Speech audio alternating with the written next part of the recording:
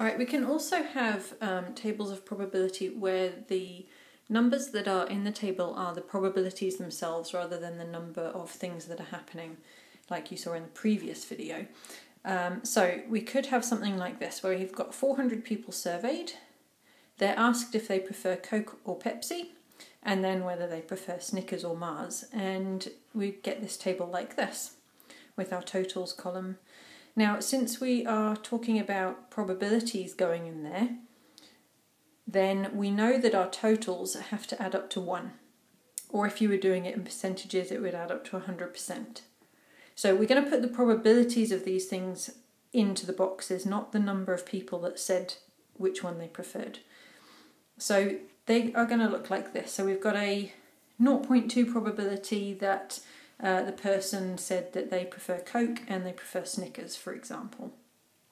You do the same things with your totals of adding up, so that 0.2 plus 0.37 is 0.57 for our total probability for Snickers, and so on with the Mars and the Coke and the Pepsi.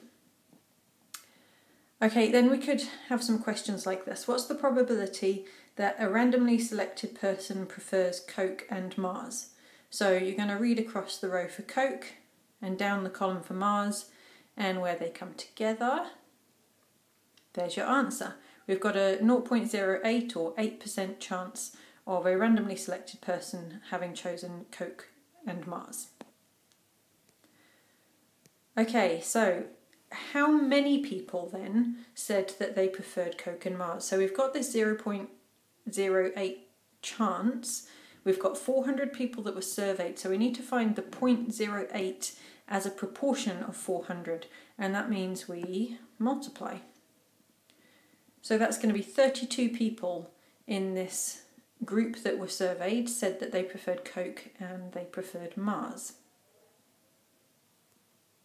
You can do this for anything on that table, so you might want to pick out the number of people that preferred Snickers overall, total, the number of people that preferred Snickers and Pepsi, the probability that they preferred Pepsi and Mars, those sorts of things. You could be asked all sorts of questions about this table.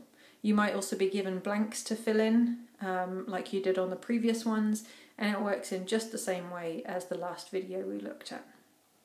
The only difference is it's being expressed as probabilities rather than actual numbers of people.